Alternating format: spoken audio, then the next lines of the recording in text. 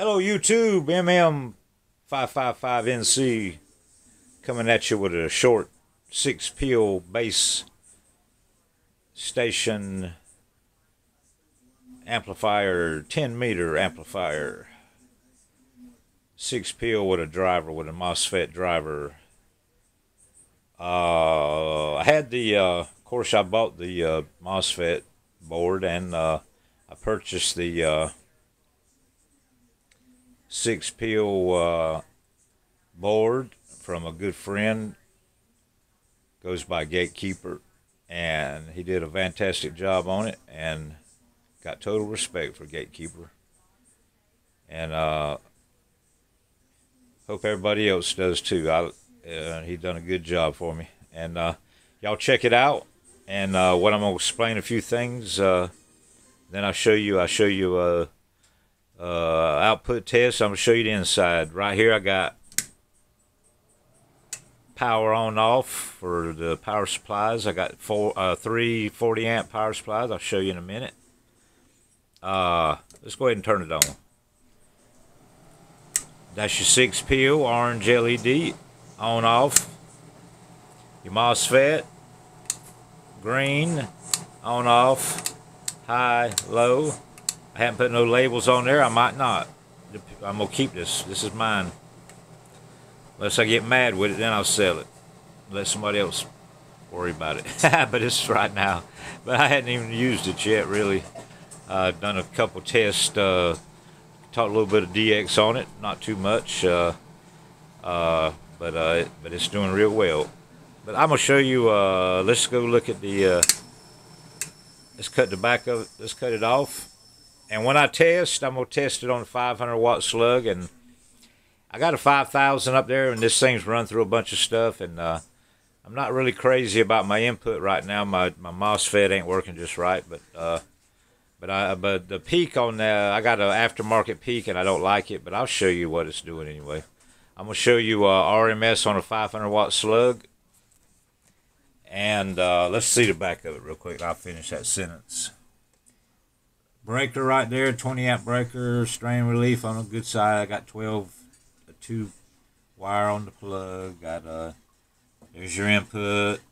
There's your input. There's your output. There's my wires for the voltmeter. I run an external voltmeter. I don't like cutting holes in everything no more than I have to. I can't drill a hole. Drill 2 or 3 holes. You probably can't tell it, but all of them is crooked. But it's not that bad. But I'm not crazy about cutting square holes in front of these things. And the RF messes with them a little bit. Which somebody say, well, you can do this, do that to get. Yeah, they don't matter.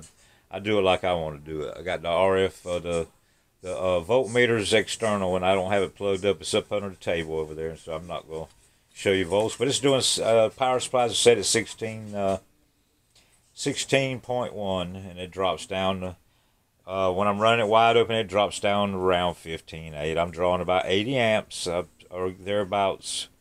I got 3 40 amp supplies in there, which is plenty of room.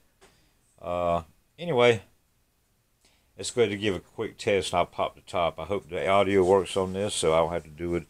So if I do it again, I'm going to do it on my phone. And then it's going to have that little square up there. But there you go. 6-peel on, driver on low. Got a 500 right there on the input. That's what you're going to be looking at, RMS. I'll turn this on just for the fun of it. That's 5,000. Both, you'll be looking in the center on both of them.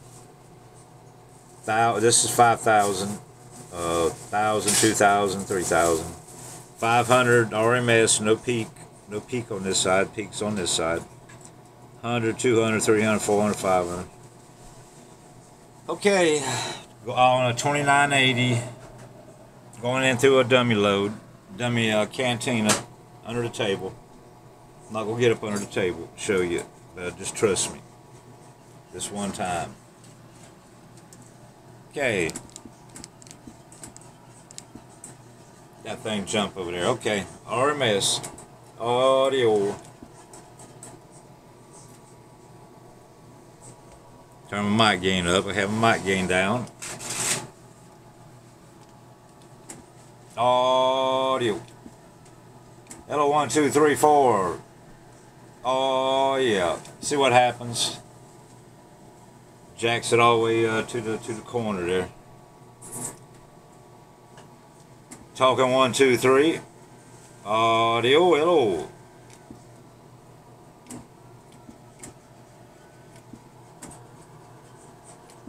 A little over 100 watt dead key. Talking into it. 1, 2, 3. Audio. Let's check out the peak, which I don't trust. Aftermarket PEP on 5,000 slug.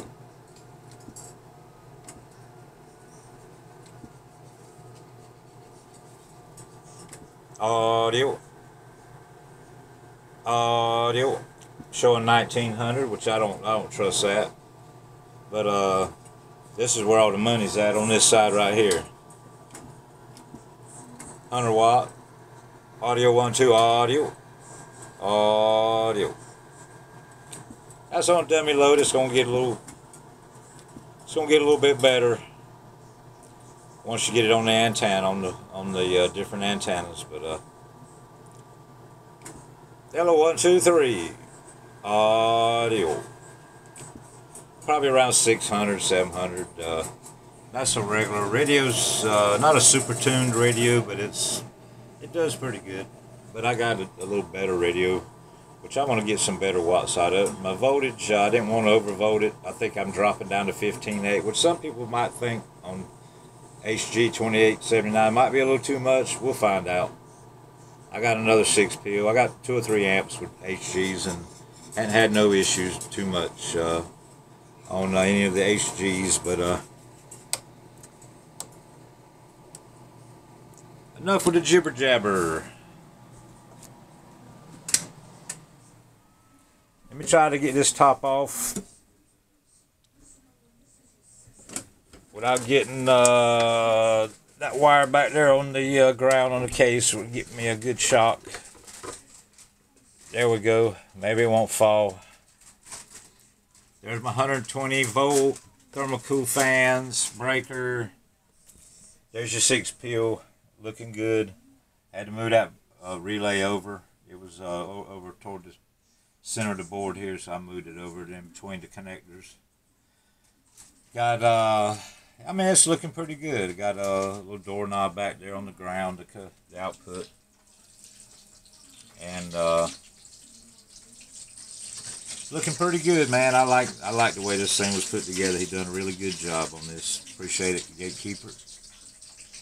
Put a driver in there. Was going to put a driver in there. Decided not to. I wanted to use some MOSFET driver. It wasn't crazy. Don't like. I figured 1 might not be enough and 2 be too much. So anyway, so I just decided not to do that. So I got an extra transistor right there if I need it later on, which hopefully I don't.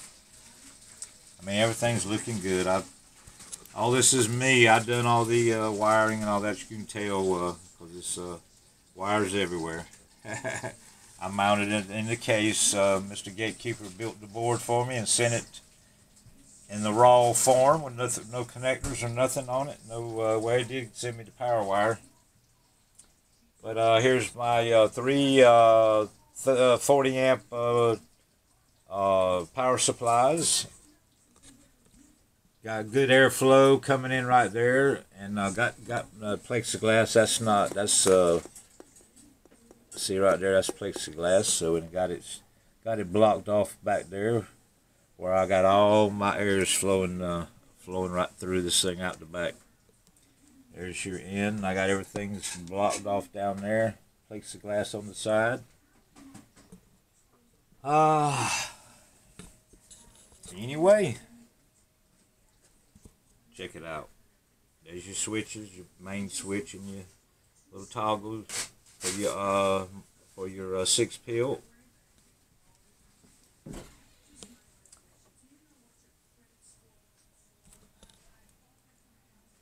Oh well, I don't know what else to say, but hope y'all enjoy the two videos. It'd be this will be part two of the first videos. Just before I got started on it, I just had everything laying in there. I appreciate y'all watching. I'm getting a little better at putting these things together. I got my other one. There's my 4-peel right there with the iron supply in it. And if you hadn't watched that video, go check it out. That's my main driver box, so that's what I like to use. But this was it'd be sort of like a backup, and I mean it does a lot of wattage. This thing is really strong. Once I get it all set up and everything, I'm still in the testing phase. I might have to mess with the input a little bit because I added that MOSFET board, but right now it's doing fine. I mean, it's no problems at all with it, and I love it to death. And I hope you liked this video. If it worked out, if it didn't work out, you will never see it. But I'll catch y'all later. MM555NC. I'm